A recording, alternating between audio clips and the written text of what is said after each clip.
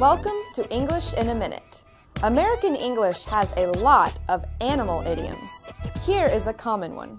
Don't count your chickens before they hatch. Is this expression about math or farming? My boss says I'm getting a raise. Time to get a new laptop computer and plan my trip to Brazil. Whoa, whoa, whoa. I'm happy for you, Jonathan, but has the money actually landed in your bank account?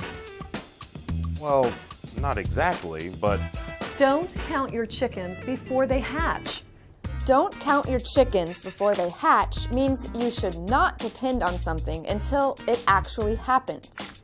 Not every egg grows into a chicken. So you cannot count on having those chickens until they come out or hatch from their eggs. And that's English in a Minute.